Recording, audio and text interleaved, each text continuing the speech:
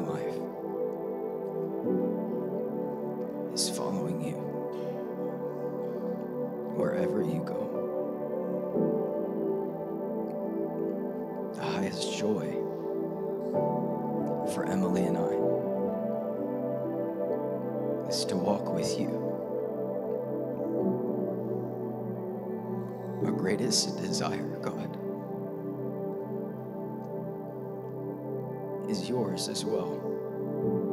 That we would be with you where you are, and we would behold your glory.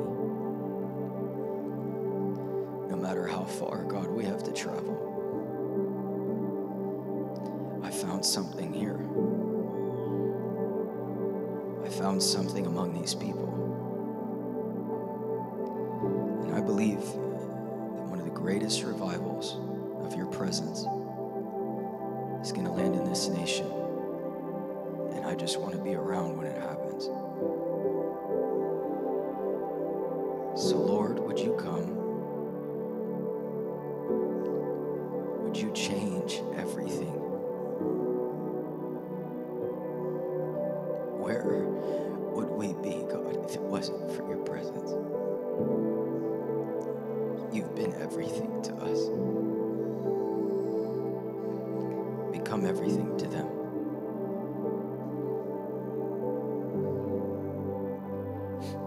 Become everything, God, to our children.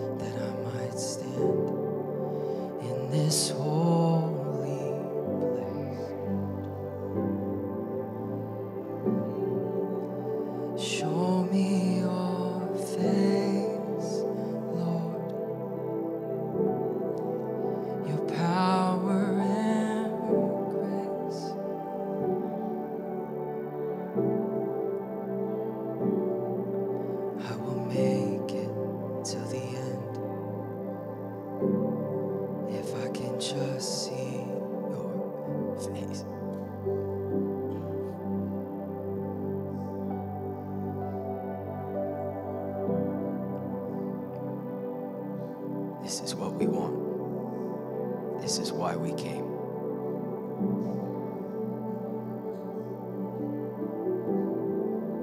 I ask God for the deepest encounter I've ever known.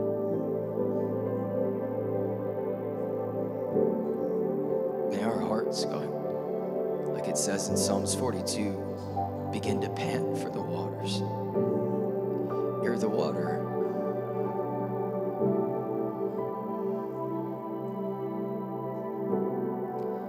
Show me your face.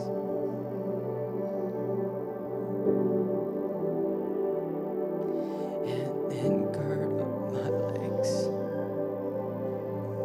Thanks for new capacity tonight, Lord.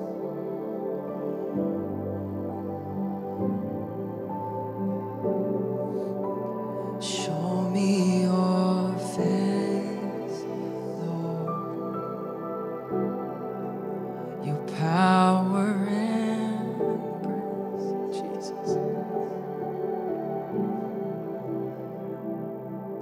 I will make it till the end. If If I could just see your face.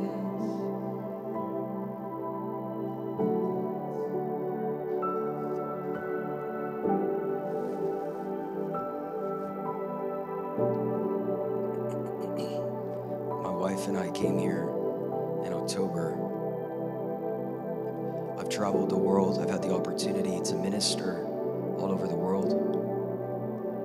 And I found something here I've never found before. And I have so many people to honor tonight, but I have 1 hour before we kicked out, I think, and have to honor the neighbors.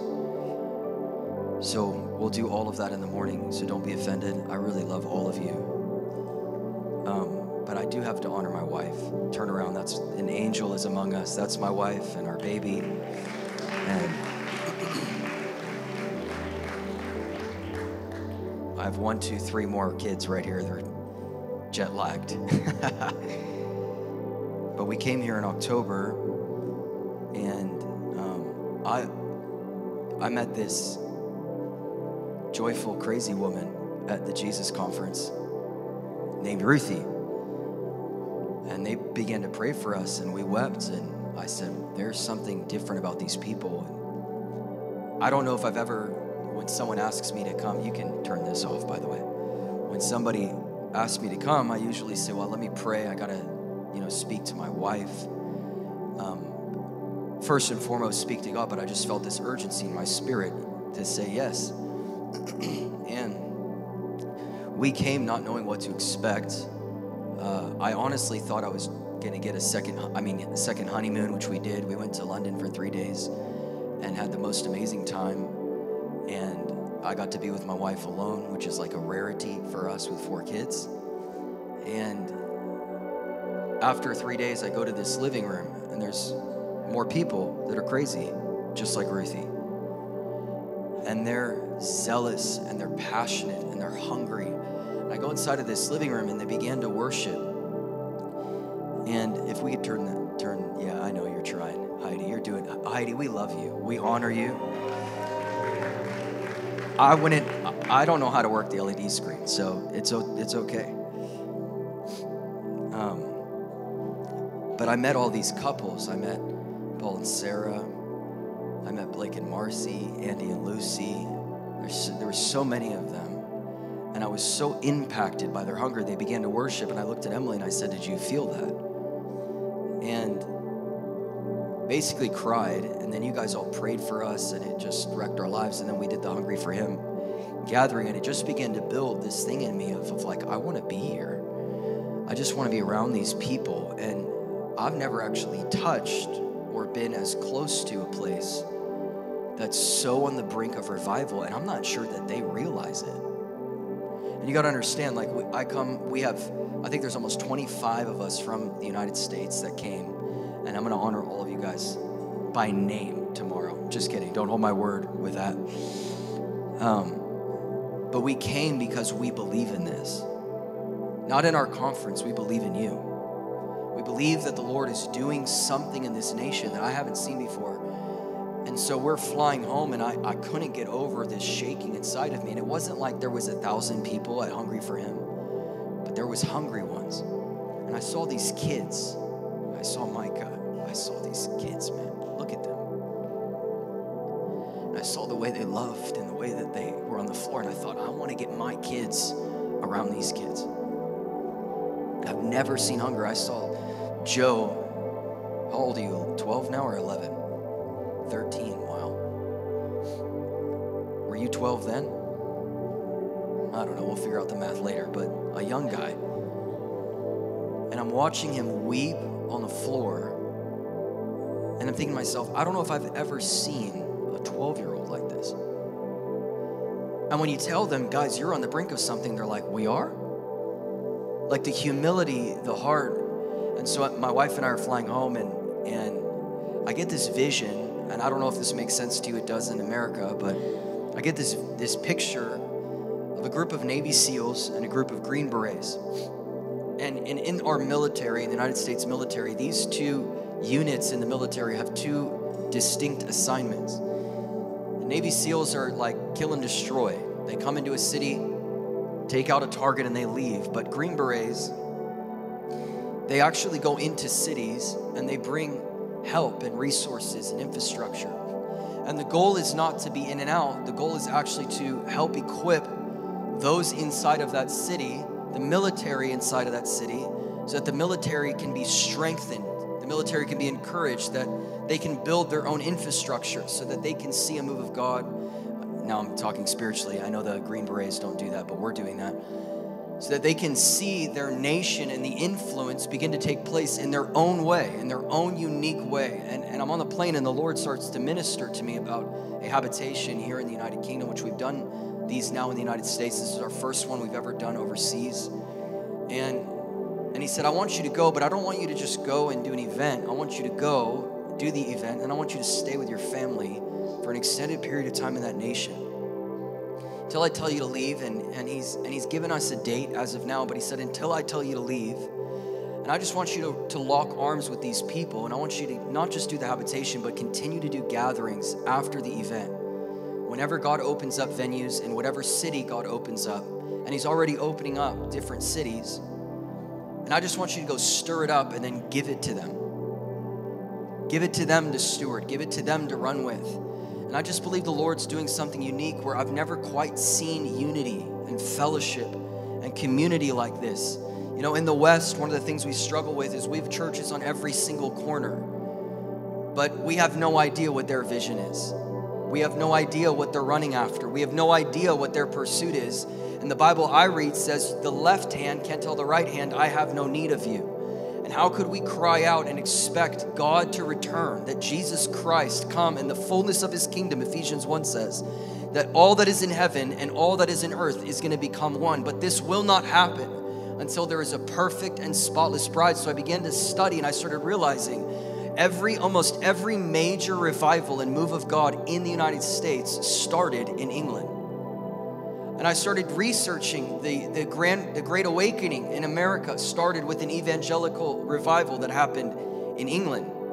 The Azusa Street revival with an amazing man named William Seymour started with a revival in Wales under a man by the name of Evan Roberts. I started realizing, Lord, there's history between our nations, and I've been crying out for America for a very long time, and I found people that unlike any group of people I've ever met before. And I feel like, Lord, there's a bridge and you want to start something here and you want to send us back on fire.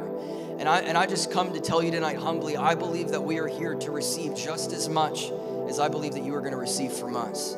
But there is like a gasoline and a fire that's about to meet. And I'm believing that the Holy Spirit, if we would believe it, is going to break out in England. And what could take place if we just start having multiple gatherings a week, not just to gather, but to cry out for something. You know, I know that this is a bold statement. I don't know if we're even allowed to do this legally, but we'll figure it out, but I might as well just say it. I was walking inside of the tube, you guys, we call it a subway, but the tube in London, and I'm thinking to myself, what if we just gathered hundreds of people inside of the tube and just began to sing worship unto the Lord? And see people begin to get saved? What if we actually went out into the streets and left the four walls of a building? What if we began to actually stir something up? And so I believe that God has called us here simply to have a catalytic moment together. It wasn't until in Acts 2 they're worshiping together in one accord that God begins to move. But I'm telling you, we can't go if religion keeps holding us back. We can't go if the Sunday morning Christianity that we've known becomes normal. And honestly, guys, like, I could share my testimony with you, but I really think it's pointless. Just know I love you, and I'm giving myself a disclaimer. I come humbly before you. And like I said, my heart has never been moved by a group of people like this. But I have come to declare war on principalities. I have come to declare war on religion. I have come to declare war on everything that has held this nation back under this gray fog. It's what I keep seeing, this gray fog, and I sense the sun is about to shine again. And it's shining upon a people who are not ashamed of the gospel, who are not ashamed of who they are in Christ, who are not ashamed that they're the righteousness of God in Christ, who who actually believe the arise and shine, Isaiah 60, for the glory of the Lord is going to rise upon you. Deep darkness will cover the earth, but it's not going to cover you. And it's time that we stop being silent and hiding inside of our safe churches. And God is raising up boldness and zeal with a people that know why they have boldness and zeal. Because they met this man with holes in his hands and his feet, a scar on his side, and his whole life screamed this one thing, that every ounce of blood I dripped on the ground, I dripped for you. And what's devastating to me in the church is that we can hear the gospel and we can look at the cross and tears don't fill our eyes anymore, but it's become a story. And I've come to declare war for the sake of the gospel. And I haven't brought my whole family here, spent the money that we have, like dealing with jet lag with an infant. Try that. Honestly, she's been amazing. I think it's been more me, honestly, that's been the baby. But I haven't come here to just do a conference. We didn't come here to just have another good session. If the presence and the power of God doesn't show up, we're wasting our time. Can you guys open your Bibles to Revelation chapter 4? Sorry, Noah, you're stuck. All right. Can we honor Noah and this worship team? So good. So proud of our guys. Pastor Kaylee is with us, and Cynthia was up here, and Noah's here. We all were on a plane together, literally in rows, right next to each other. And I just believe that the Lord is doing something, and he's going to do something in us like we've never experienced. I don't have time to get too deep into what I wanted to get into, but the good thing is we've got 2 more sessions. Tomorrow morning starts at 10, is that right? And one thing I want to do is I want to start on time, all right? I noticed something here. You guys show up late to things. I love you, but we committed to God that we're going to start at a certain time, and so we're going to start at that time, all right? With you or without you, because worship is not for you, it's for him, all right?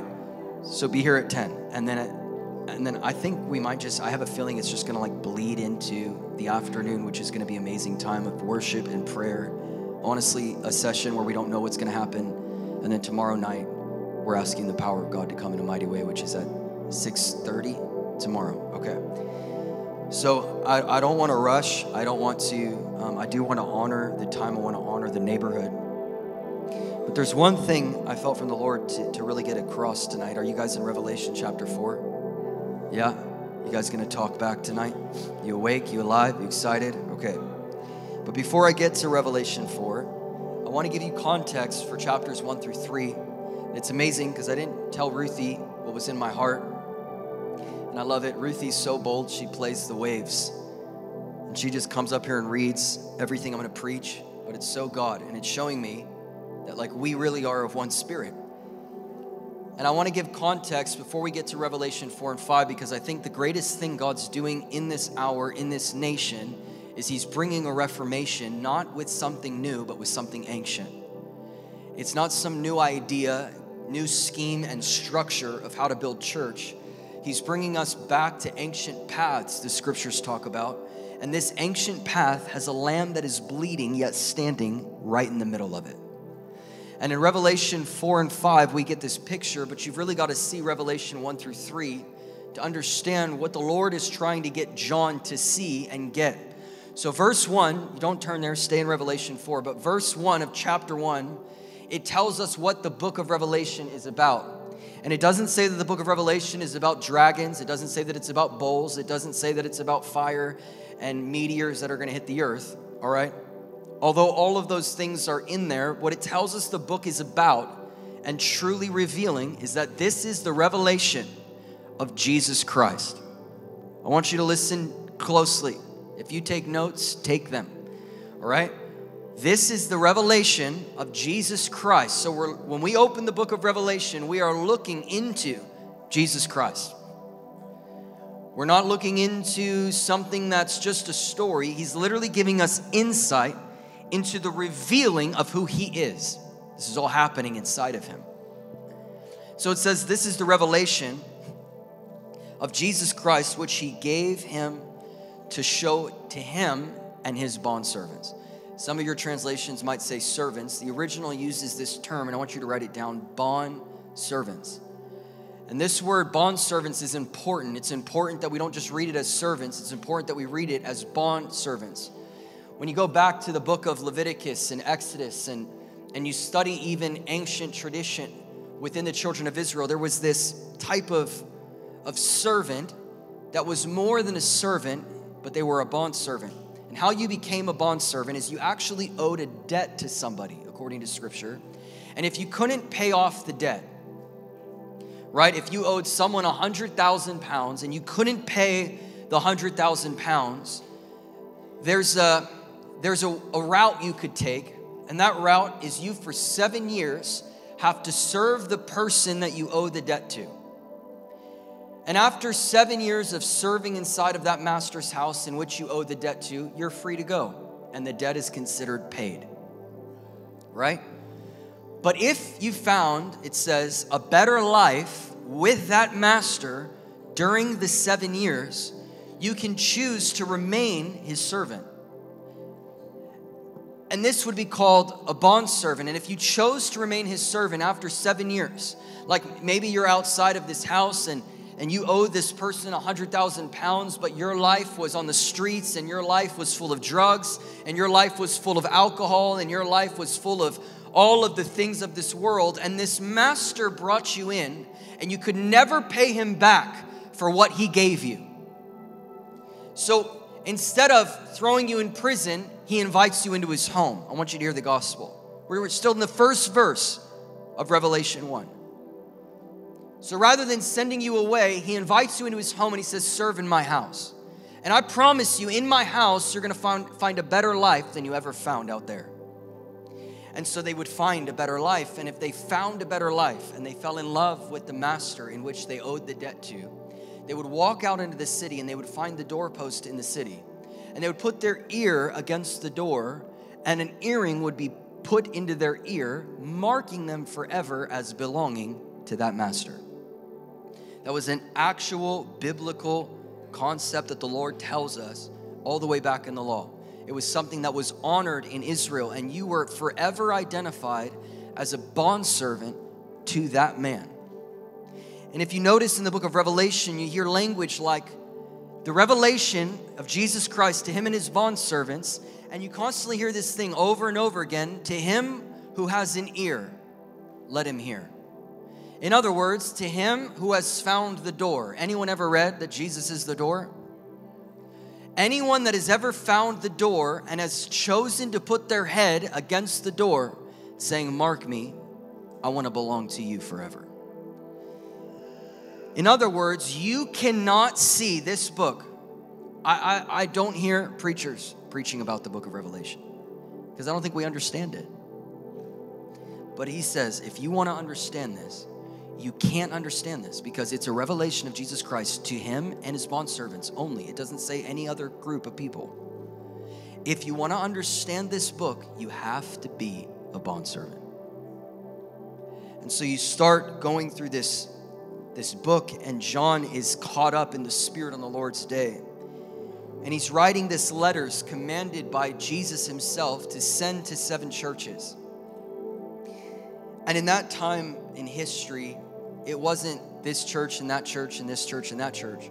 Churches were identified by cities.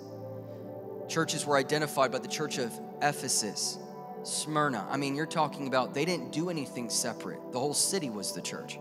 This is what I believe is coming. And there's 7 churches, and 5 of the 7 churches are given a rebuke, and 2 are given encouragement. In every single church, listen, to the loveless church, we don't have time to go through it all, there's this common denominator among all 7. Although 5 are rebuked and 2 are encouraged, although they're uniquely talked to, there's one thing that every single church, every single one of them, cannot bypass, and they all have to overcome something. So to the loveless church, it's told at the end, to him who overcomes. The persecuted church is told at the end, to him who overcomes.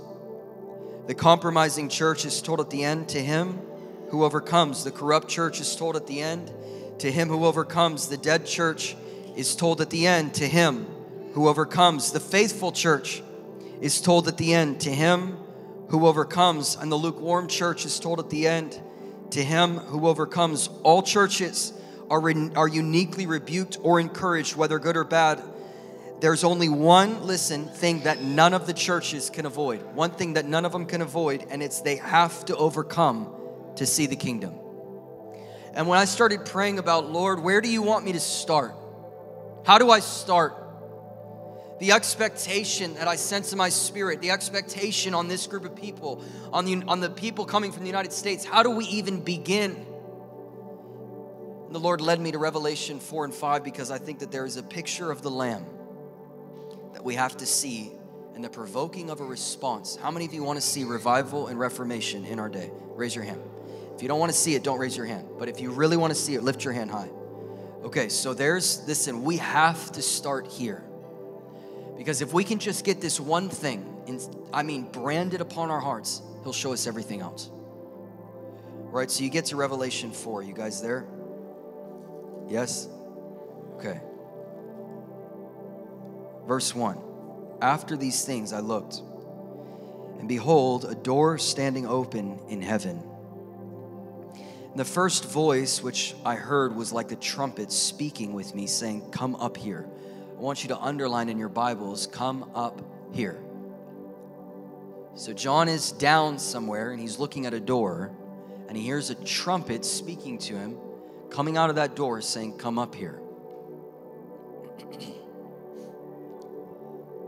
He says, "I will show you things which must take place after this."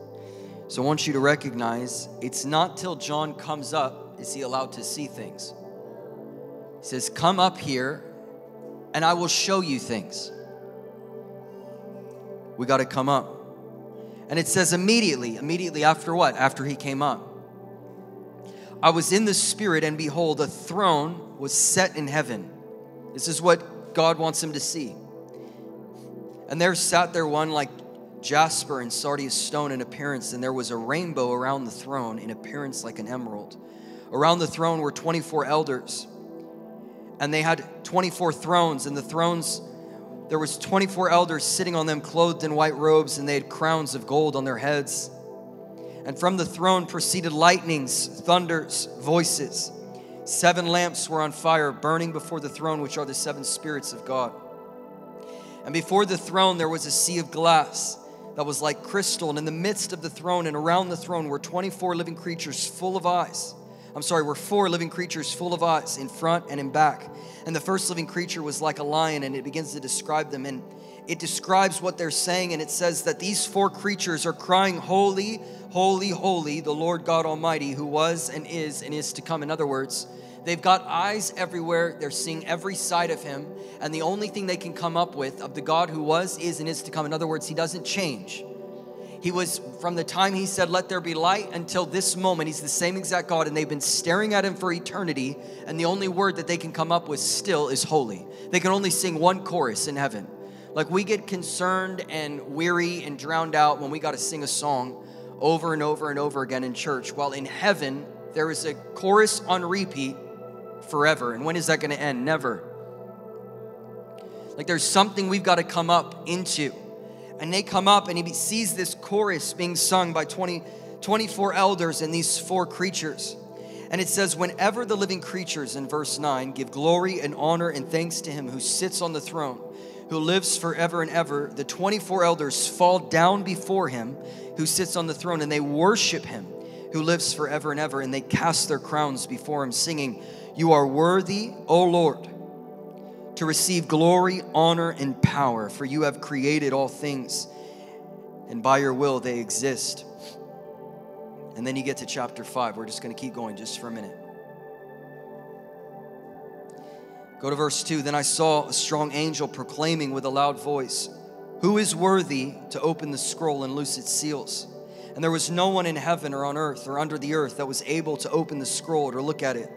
So I wept much because no one was found worthy to open and read the scroll. But one of the elders said to me, "Do not weep. Behold, the Lion of the tribe of Judah, the Root of David, has prevailed to open the scroll and to loose its seals. And I looked, and here's what I want you to hear. And behold, in the midst of the throne and of the 4 living creatures, and in the midst of the elders stood a lamb, as though he had been slain, and he's having 7 horns and 7 eyes, which are the 7 spirits of God sent out into all the earth. Then he came and he took the scroll out of the right hand of him who sat on the throne. And they began to worship him, and they begin to fall down before the Lamb. And they all have harps, and they all have golden bowls full of incense. And this incense, it says, is the prayers of the saints. And they sang this new song. And the new song is, "You are worthy to take the scroll, to open its seals, for you were slain, and you have redeemed us to God by your blood. And out of every tribe and tongue and people and nation, you have made us a kingdom." I want you to listen to the song. The song is singing about you. I want you to recognize this. There's a song, it's the Lamb's song, and the Lamb's song is singing, "I redeemed you to God." The Lamb's song is singing that you're going to be a kingdom on the earth of priests unto God. And it goes on, and it says, "And we will reign with him on the earth." The church for decades has been trying to get out of the earth, while Jesus is trying to get in the earth and inviting a generation to reign with him on the earth. Listen, the direction of religion is up. It's like the Tower of Babel. Let us reach heaven. The direction of religion is, I got to get out of here and I got to get there. The direction of the kingdom is, I'm groaning to get in here. Ephesians 1, there's a fullness of time coming.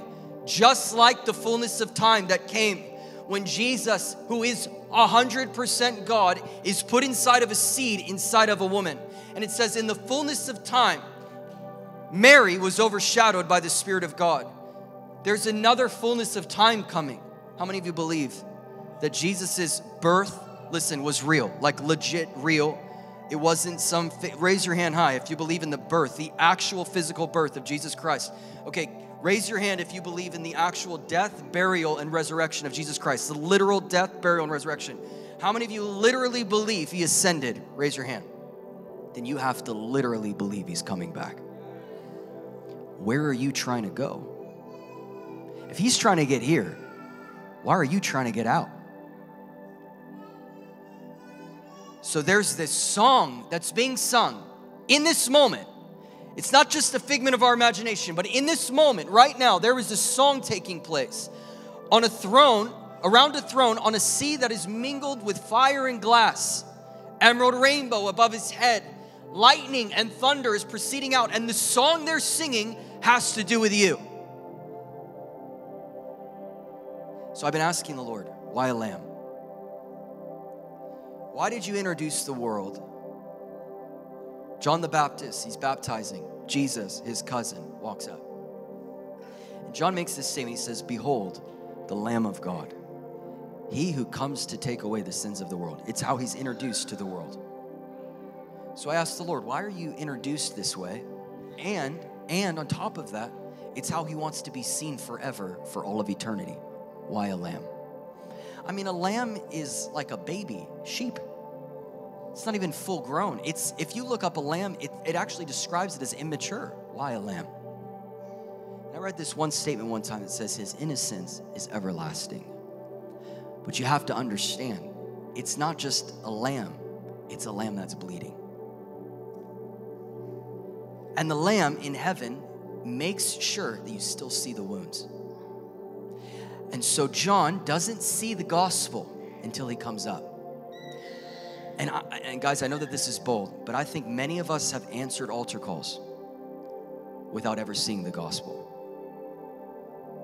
I think we answered altar calls. Listen, we have, some of you are not going to like this, but I don't care because I'm going to go back to the United States at some point. Matt and Ruthie will work it out with you. But I'm going to tell you exactly what God tells me to tell you. And listen, for a long time, I struggled with false humility. I want to tell you what true humility is. Humility, according to Scripture, is agreement with God. It's you come low under God and you say, not my will, but your will be done. False humility goes, nope, I'm not agreeing with that. So here's what false humility is.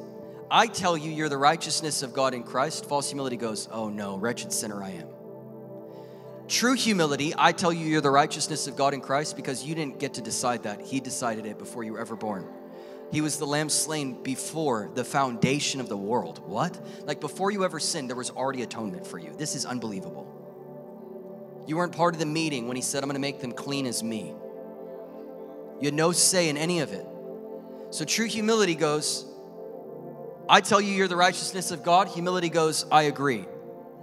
That's humility. Humility is you are under the lordship of Jesus and everything that Jesus says. And so Jesus himself tells us of this song as he's showing John after he comes up and he goes through the door. And when he goes through the door, he sees a lamb that is slain and he's standing. And I believe the reason that it's a lamb, and there's a song being sung about us, that we have been redeemed to God and we're going to reign with God on the earth, is because forever the Father wants to show you, when you look at him, I want you to remember your heart, my heart for you. Every time you look at him and you see the wounds, I want you to remember that I love you as much as I love him. I believe the greatest revelation that God is going to reveal to young people in this hour that are stuck in identity crisis. I don't know what it's like here, but in America, I can't even tell you if you're a boy or a girl anymore without somebody getting mad. It's demonic. It's not political. And we think in our nation that a president's going to fix it. No, only Jesus can fix the identity crisis of a nation. So boys, it's okay to be girls, and girls, it's okay to be boys. That is the message that's being told to our children, and we're just hiding in church, giving our cute messages, 7-point series, and the creation is groaning in Revelation 8 for the sons of God to take their place. This is about the sons of God taking their place and reminding a generation exactly who you are in Christ. And every time you see the Lamb. And I believe the greatest revelation that our kids are going to get is I love you as much as I love Jesus. I think the greatest revelation that my kids, I want them to get it. I want them to understand it. My dad, listen, I grew up, I honor my parents so much. My dad would tell me growing up, you are the righteousness of God in Christ. You're as righteous as God. And I believed it. And then I went to a school that was a certain denomination. And they told me I was a sinner. And I came home and I told my dad, I said, they told me I'm a sinner. He said, don't listen to that. And he leads me to Romans 6, that I have been set free from sin. And then I went to school and they brought me to Romans 7. They said, no, you haven't. And then I went home, my dad led me to Romans 8, told him, keep reading. Right? But we choose where we want to land because it fits our lives. And I'm telling you, it's time to go up. Because you're the righteousness of God in Christ. And the more you believe you're a son, the more you're going to live like one. Because the scripture says, as a man thinks in his heart, so will he be. So if you think you're disgusting, how do you think you're going to live? But if you think you're righteous, because that's what the Bible says, then you might live like that. God doesn't just change your position until you die. He changes your condition. And if it was just about changing your position to get to heaven, then he would have never said we're going to reign on earth with him. But we're trying to get out. He's trying to get in. And there's this song being sung as the Lamb is in the center of everything. And then Revelation takes it even further and it says, and we will be the wife of that Lamb. What? You ever thought for 5 minutes on the fact that you're going to marry God and the implications of that? Anyone married in this room? Raise your hand. All right. Any husbands, your wife is just like a tenant in your home? Raise your hand if your wife is a tenant in your home. Nope. My son raised his hand. You can't raise your hand for that, bud. But how many husbands would say your wife leads your home with you? Raise your hand. Where do you think we get that from? He says, you're going to reign with me. The implication that we're going to marry God isn't we're just going to slip into heaven. The implication that we're marrying God is God goes, let's build together. Let's raise together. So he's desperate for John to see this revelation, and he sees a bleeding lamb. The revelation the Father wants us to see is that lamb was wounded for you. And every time you see him, I want you to run into his wounds. And in chapter 5, he's still up there. And listen, it says, harps and bowls of incense. This is what's happening in heaven.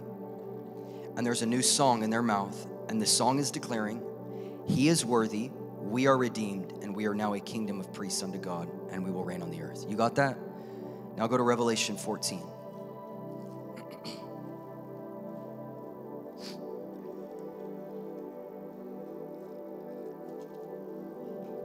So now we got this group of 144,000, and there's all kinds of doctrine around this, like as if this is the only amount of people in heaven.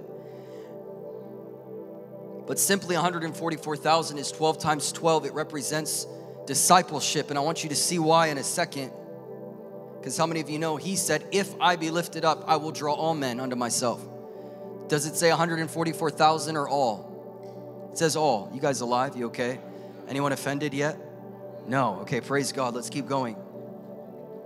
But you get to Revelation 14, and John is still in this experience because he went up. And he responded to the voice saying, come up. And he sees the Lamb in the center of everything. This is the greatest reformation I think is taking place, is God's declaring war on everything that is man-centered and man-built. Man-centered ministry, man-centered anointing, and God is taking the reins back, and he's going to be put on display again. And everything's going to gather around him again. So you get to Revelation 14, and it says, then I looked, and behold, a lamb, there's the lamb again, was standing on Mount Zion, and with him 144,000, having his Father's name written on their foreheads. And I heard a voice from heaven, like the voice of many waters, like the voice of loud thunder. And I heard the sound of harpists playing their harps.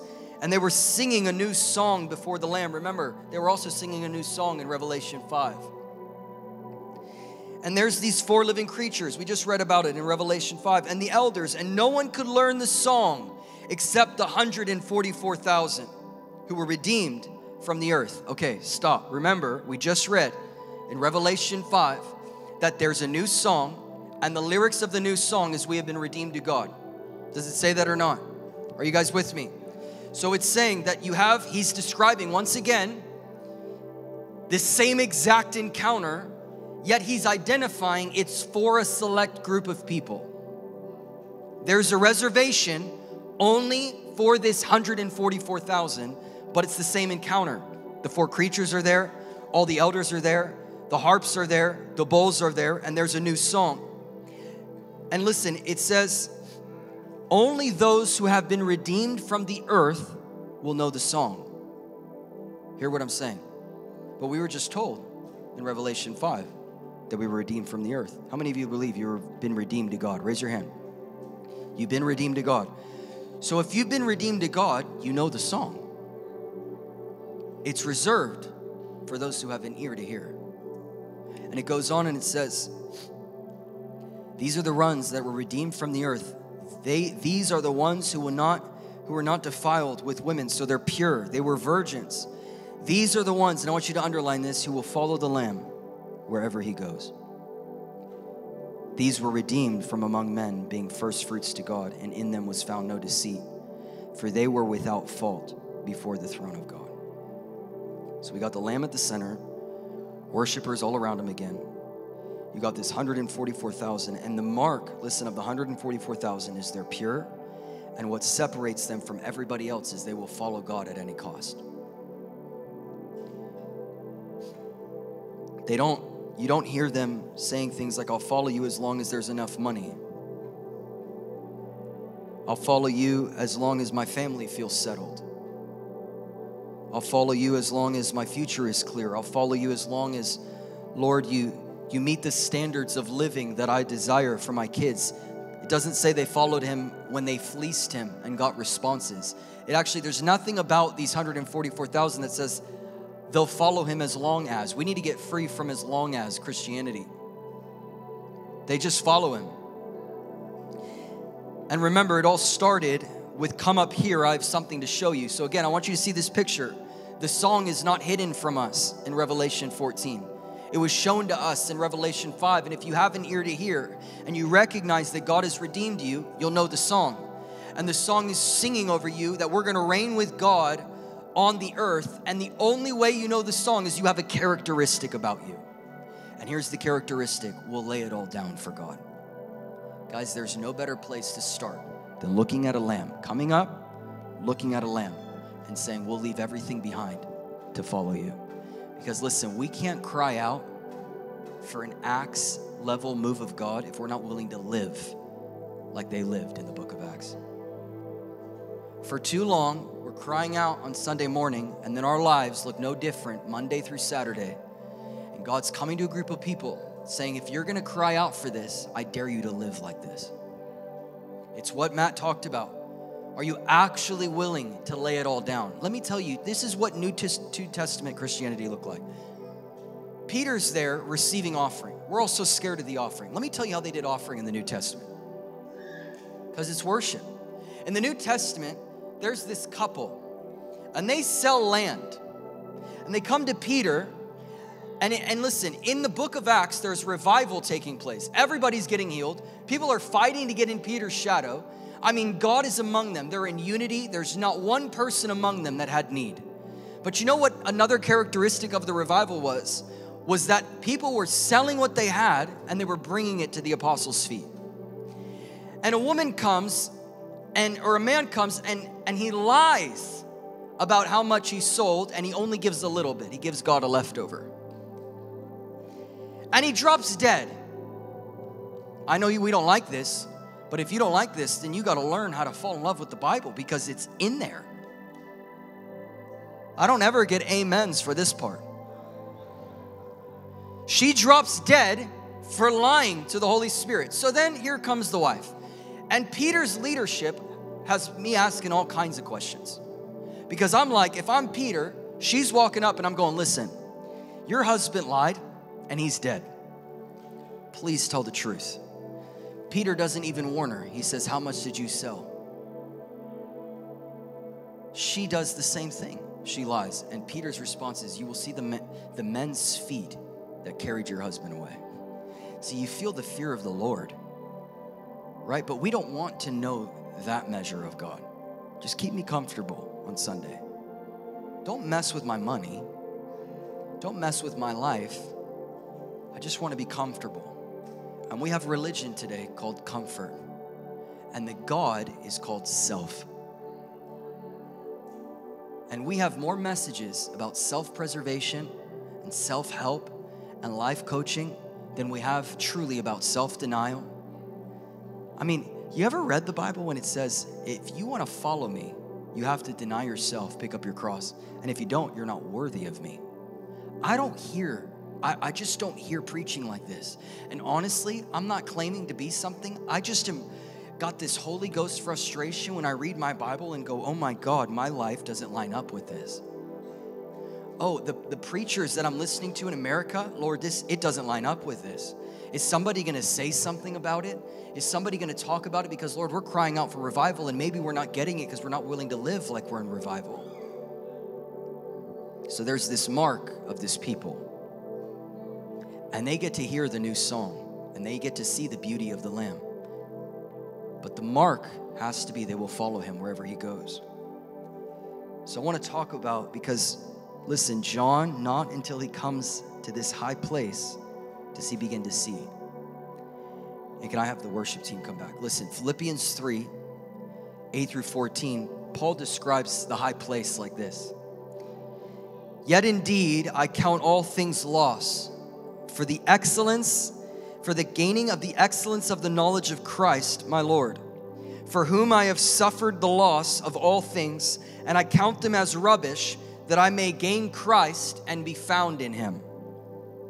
Not having my own righteousness, which is from the law, but that which is through faith in Christ, the righteousness which is from God by faith, that I may know him, the power of his resurrection. I love it because Paul doesn't stop there. He goes on and he says, and the fellowship of his sufferings. That word sufferings in Greek, listen to this. That word sufferings in Greek is not just beatings, although that was a part of it for Paul. but it's emotionally what gives you pain and grieves you. God, I want to be acquainted with that. I mean, Paul's literally saying, I want to be acquainted with your pain. I want to be acquainted. I want to have intimacy, God, with what breaks your heart over a generation. I want to have intimacy and nearness, God, to the brokenness you have over the lost, to the brokenness you have over the sick, to the brokenness that you have over the bound, to the brokenness that you have over the people stuck in religion on Sunday morning, going through an hour and a half of religious motion. I want to feel your breaking, God, for them. And Paul is saying, I want this so bad, I will lose everything at the cost of gaining this. What? Suffering. What are we talking about here? He goes on and he says, that I be conformed to his death, if by any means I may attain the resurrection from the dead.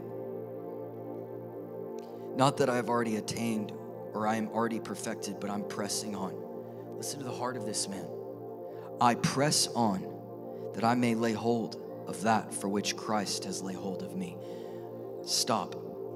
He has a revelation that God's love laid hold of him. Listen to what is behind. Listen, because I can get you all to run to the front tonight. We can lift our shoes and say, send us, God. But until you see the why behind Paul's crazy zeal, it'll never last you any time whatsoever. Paul is standing there as Christians are being killed, and God goes, I want that one. I mean, God rescues him through forgiveness. We always talk about the Luke 7 woman, right, that comes in, she busts the oil on the feet of the Lamb, and everyone in the room is offended with her because religion hates radical. They don't like loud noise and zeal and passion. Religion wants you to calm down. They'll tell you that you're immature. But here comes this woman, and she busts in, she breaks this box, and she's pouring oil on his feet. And his own disciples are saying, man, we could have given this to the poor. And he says, look at me, Simon. I mean, imagine the God of the universe saying, look at me when I talk to you. And he says, when I came into your house, you didn't have oil for me, but she did. You didn't have water for me, but she did. You didn't kiss me. She hasn't stopped kissing me, Luke 7 says. And it goes on. And he says, I got a parable for you. There was a person that owed debt to two men. Or there was two people and they owed debt to two men. One man owed a much greater debt than the other man. And they both were forgiven of their debt. Who do you think would love him more? And they said, well, the one that was forgiven much would love much. And he says, right. And what is it trying to show us? Why did the woman bust into the room and throw oil on his feet? Because she caught a glimpse of that lamb that's bleeding. She caught a glimpse of a love that is so undeniable, a love that would find you at your worst moment. How many of you were drug addicts or alcoholics or just stuck on some sort of form of addiction? Raise your hand. Raise your hand high. Be bold. This is an amazing testimony. God came into your life through his power, and he rescued you out of it. And you're not even, you can't even remember that old person anymore. He drugged you by his love, and in his kindness, you were drawn to repentance. And there was a love so great that Paul found that was greater than anything he could find on the earth, greater than what any child of his own could give him or any spouse could ever give him. Paul found something in love, a God who is nothing other than love. The only attribute he equates with himself as being, he says, I am love. It doesn't say I am wrath. 1 John 4:8, for God is love. And God is not bipolar. He doesn't have mood swings like us. The four creatures full of eyes have never caught him on a bad day.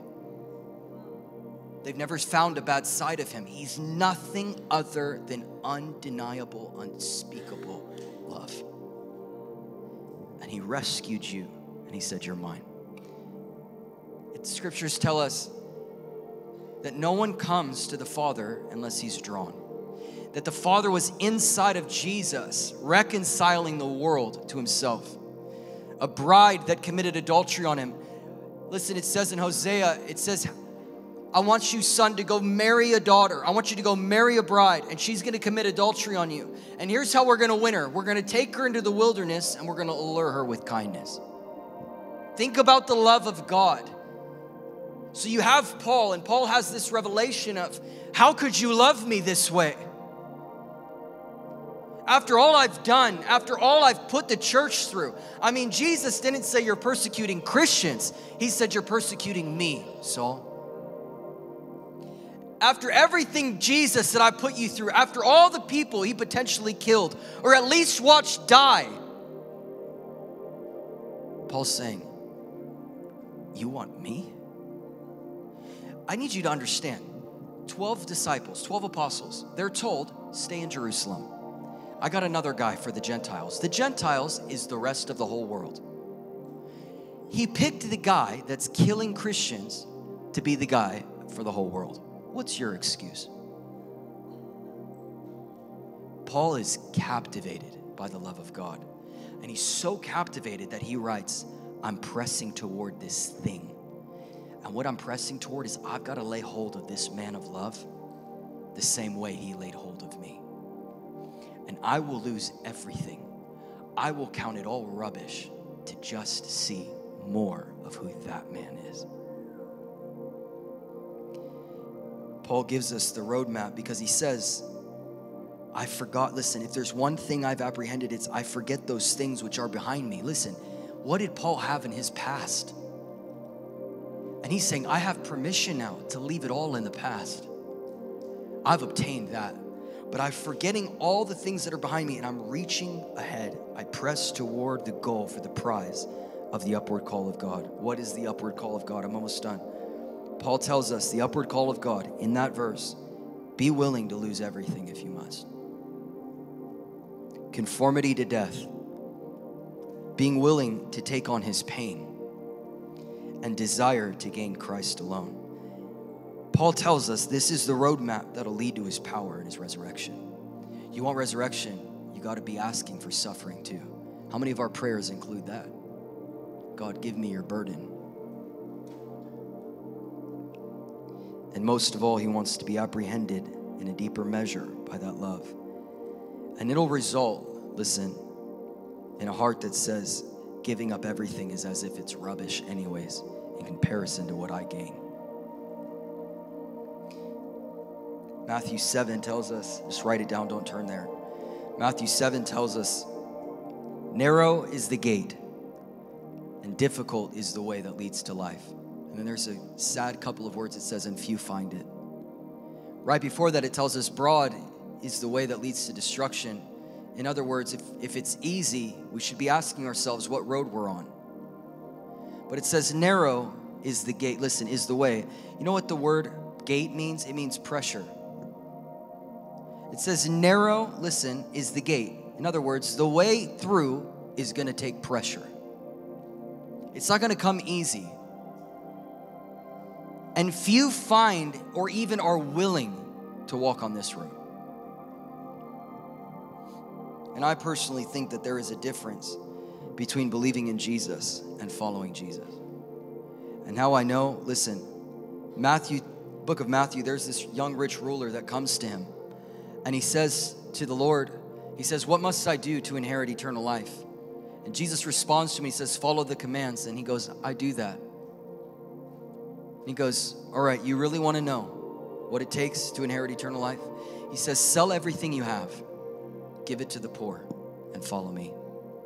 And the young rich ruler can't do it.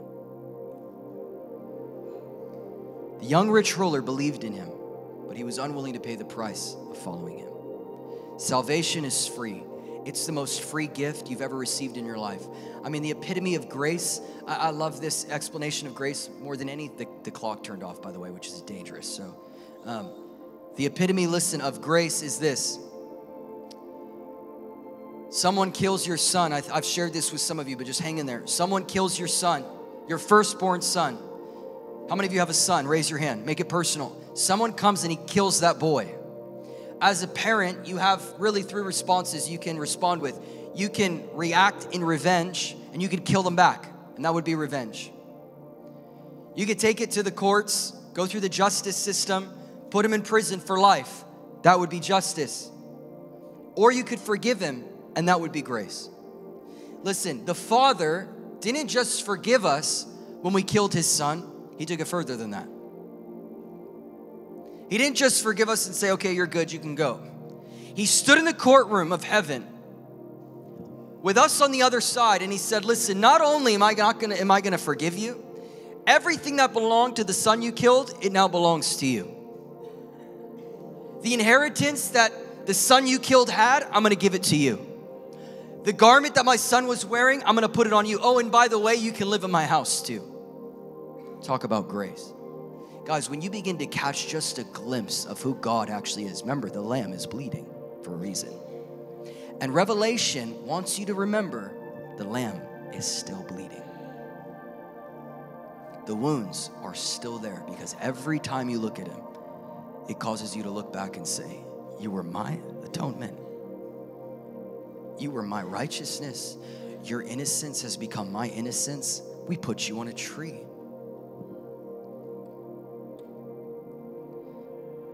It's easy to believe him. Salvation, most free gift you've ever received. It's a whole nother thing to say, I have to throw everything out of my life to go, I will follow you. And he goes, that road, that's not an easy one. Because the same way they persecuted me, they're going to persecute you.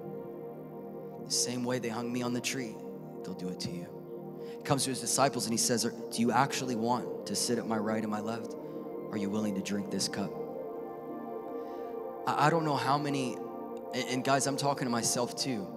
How many of us actually, truly want to follow the Lamb wherever he goes?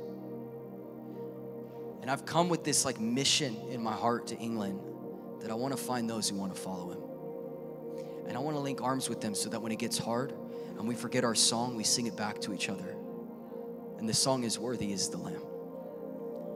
You know, I read about the Moravian movement, 100 years of revival breaks out over prayer and worship, 100 years. And little kids and toddlers like this would stand on the shores as their parents are drifting away into the distance, going to tell the world about Jesus, and kids knowing they're never going to see their parents again are shouting, may the Lamb receive the reward of his suffering. Where is that today? We're so about our comfort. We're so about our systems.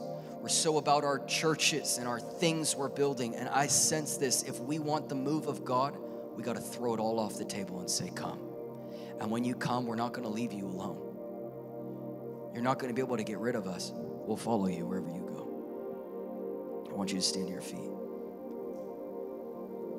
This is a love sick call.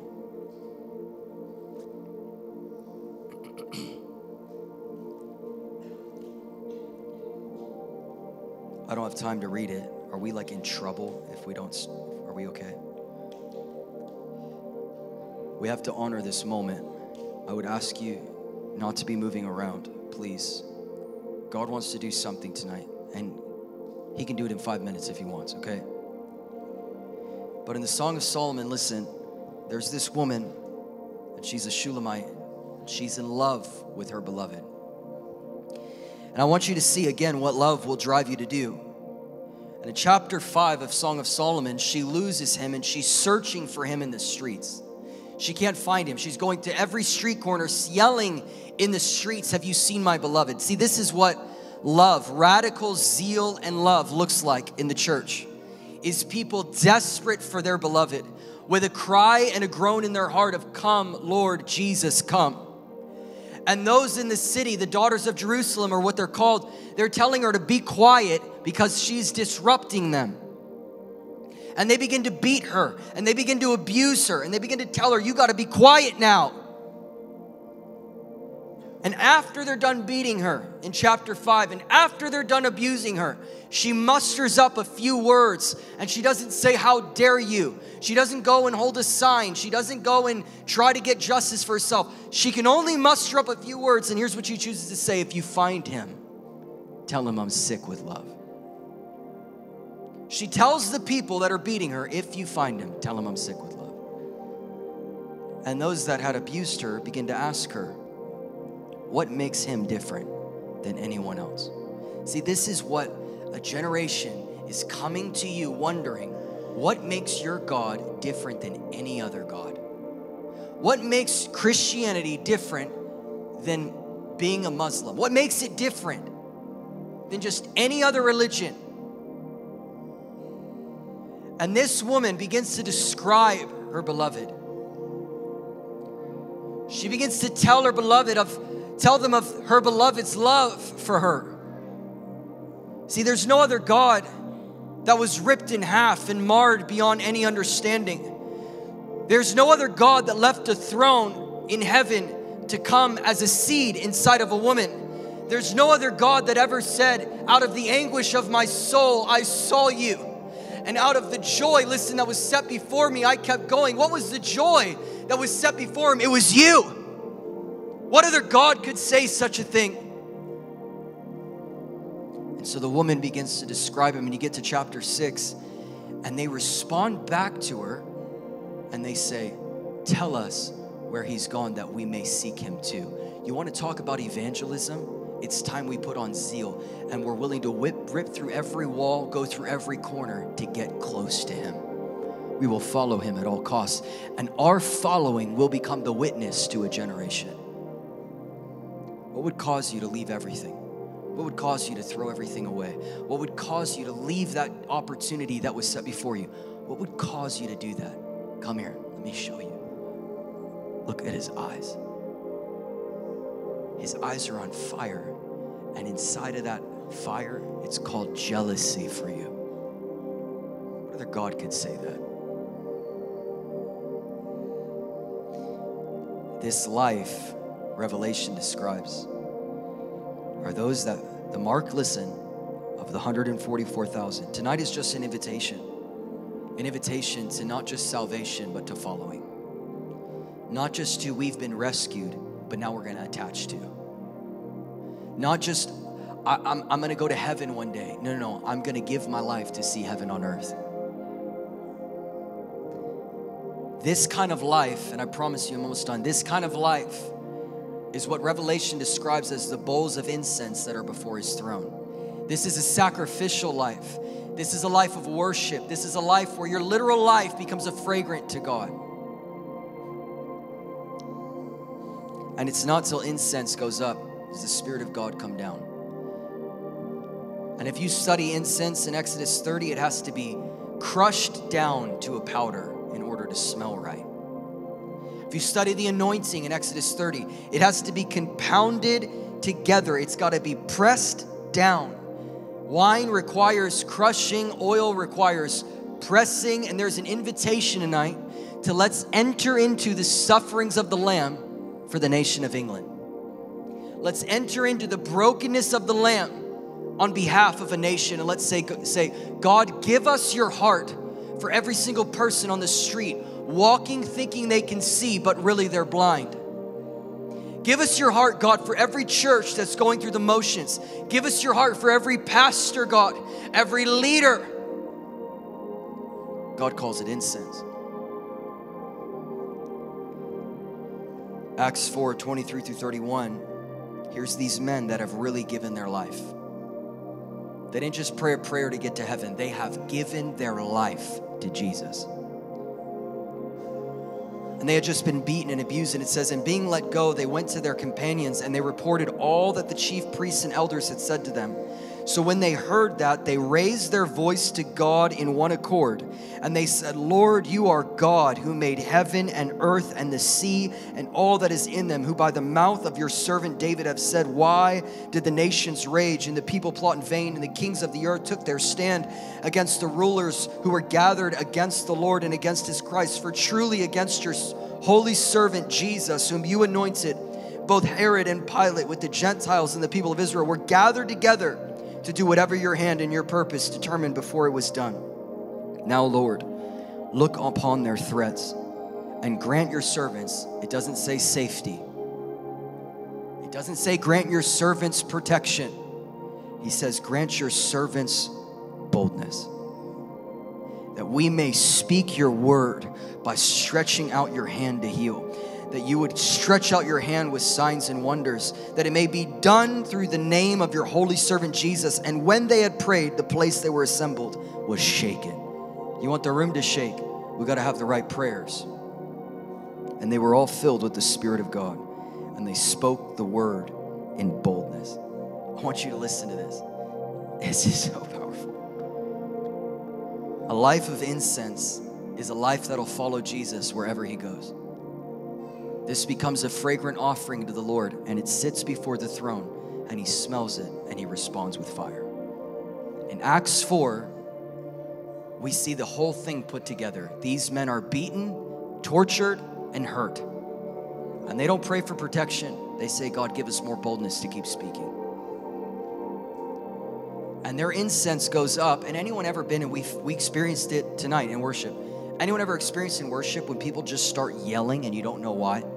Like this, I know this group knows what I'm talking about. Like the Holy Ghost, just the air seems to change in that moment. The Holy Spirit takes over and a groan begins to come out of you. You know what I'm talking about? This is happening with these men while they're sharing of being abused on behalf of the Lord. They're just sharing testimonies of, look, I was whipped. And their response wasn't, oh my gosh, we need to pray for you, brother. They start shouting and the room begins to shake. We have become weak as a people, myself included. And I want to invite us all tonight that if we're going to do this, we're not here to just have a conference. If we're going to go after this, like if we're really going to say, Lord, we want to do these hungry gatherings and bring the hungry, may you find a people that will truly follow the Lamb wherever the Lamb goes. I want you to lift your hands.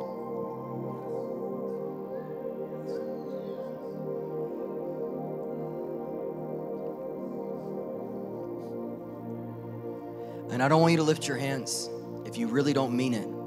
But if you mean it, I want you to lift your hands high.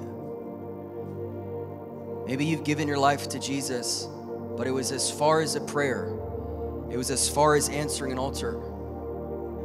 But tonight is an invitation to, I dare you to follow the one who loved you with an everlasting love. There's no one else more worthy on the planet.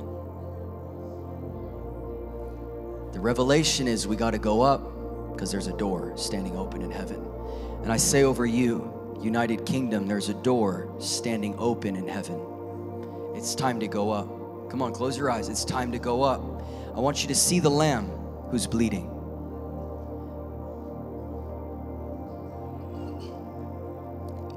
And I want you to tell him, I'll follow you anywhere you go. Tell him, I'll follow you anywhere you go. Find, God, your 144,000. We're not trying to get out, God. We're trying to get you in.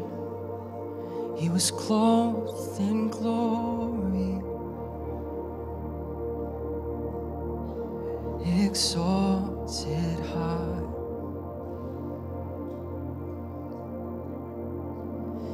In the train of his robe, it filled this temple, and the angels circle around him, and they cry. Come on, they cry, every voice. And they cry, you. Sing it, sing it. Holy, oh, so holy.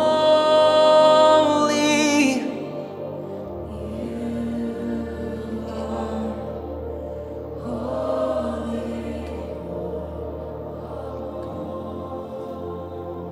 Come on, they cry, they cry. Look at him. And they cry, you are holy,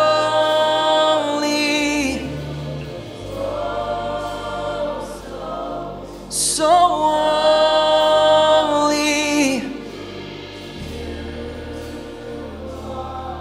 You are holy, Lord of all. Come on, sing it again. Holy, holy. and